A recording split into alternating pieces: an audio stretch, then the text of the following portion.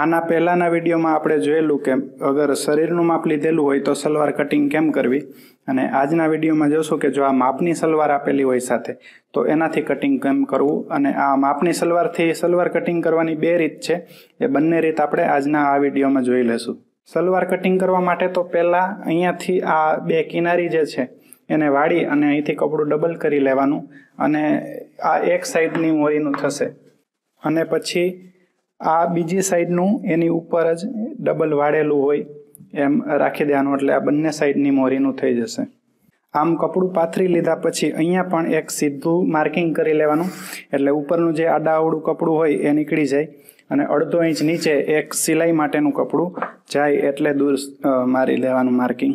એના પછી સૌથી પહેલાં આની લંબાઈ માપી લેવાની, જ્યાં આ બેલ્ટ લગાવેલો છે એની નીચેથી માપ કરી લેવાનું, એટલે આપણે બહુ હિસાબ ના કરવો પડે. અહીંયાથી આપણે જોઈએ તો 35 ઇંચ લંબાઈ થાય છે, તો આ સિલાઈનું છોડી અને 35 ઇંચ દૂર પર એક માર્કિંગ કરી લેવાનું, અને 2 ઇંચ આપણે મોરીનું વાળવાનું કપડું જોશે તો 2 ઇંચ દૂર એક એ માર્કિંગ કરી લેવાનું.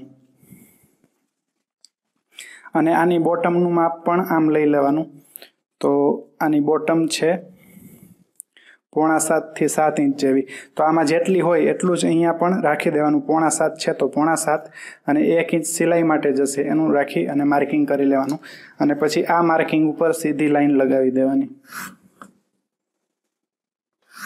અને એ થઈ જાય એટલે અહીંયાથી આ જે પહોળાઈ છે જોડા સુધીની સાથળની આવશે આ પહોળાઈ, તો એ પહોળાઈ પણ મેઝર ટેપથી માપ કરી લેવાનું કેટલી છે અહીંયાથી અહીંયા સુધી.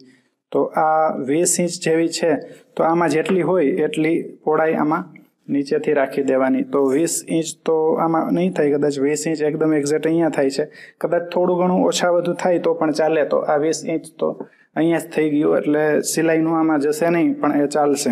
હવે આપણે અહીંયાથી પણ થોડું દૂર રાઉન્ડ લઈએ છીએ, એટલે એટલું ઉપરથી 1 ઇંચ 1.25 ઇંચ જેવું દૂર આમ માર્કિંગ કરી લેવાનું રાઉન્ડ માટે. અને આ કેટલો નીચે ઉતારેલો છે એ પણ અહીંયાથી આ જે માર્કિંગ છે સિલાઈનું છોડેલું ત્યાંથી અહીંયા સુધી જોઈ લેવાનું ક્યાં સુધી નીચે છે.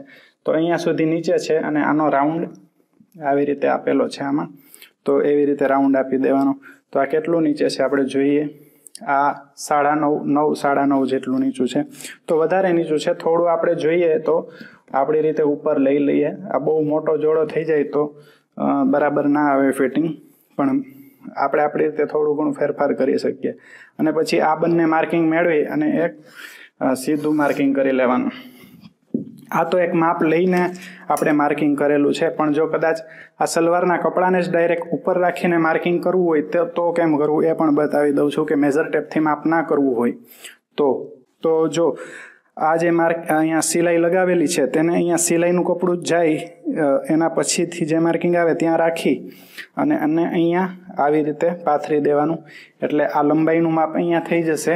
એટલે અહીંયા ડાયરેક્ટ એક માર્કિંગ કરી લેવાનું, અને આ 2 ઇંચ મોડી વાળવા માટે કાપડ જાય છે તે પછી અહીંયાથી પણ બોટમનું અહીંયા આવે છે, એટલે બોટમનું માર્કિંગ કરી લેવાનું, અને અહીંયાથી પણ ડાયરેક્ટ આમ રાખી અને જેટલી પહોળાઈ હોય આની એટલી પહોળાઈ પર માર્કિંગ કરી લેવાનું. અને આ જે જોડાનું તો આપણે માપેલું હતું એવી જ રીતે આમ માપી લેવાનું, અને પછી અહીંયા પણ આનું માર્કિંગ અહીંયા આવશે, એટલે અહીંયા 1/2 ઇંચ સિલાઈનું છોડી અને પછી આ માર્કિંગ બંને મેળવી દેવાના. તો આ બંને રીત થી આપણે કટિંગ કરી શકીએ. હવે આ માર્કિંગ થઈ ગયા પછી આના ઉપર ડાયરેક્ટ કટિંગ કરી દેવાનું.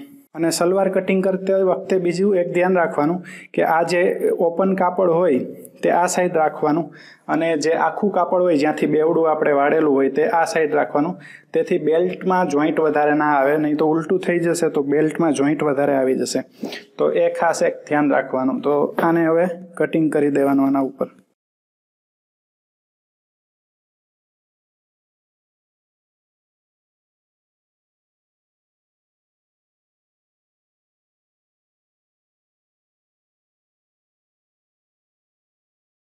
આટલું કટિંગ થઈ જાય એટલે આ જે કપડું બચેલું છે એમાંથી બેલ્ટ કટિંગ કરવાનો છે.